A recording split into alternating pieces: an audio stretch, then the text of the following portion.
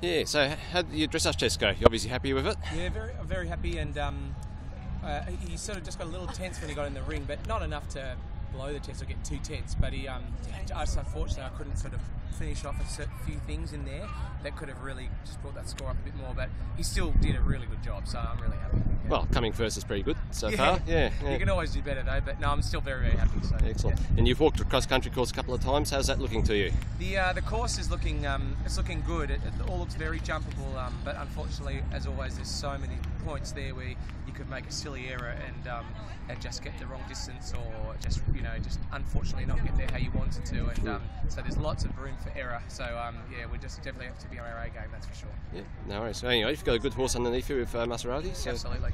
I'll look forward to seeing the rest of the weekend out. Thanks. Bye. Cheers.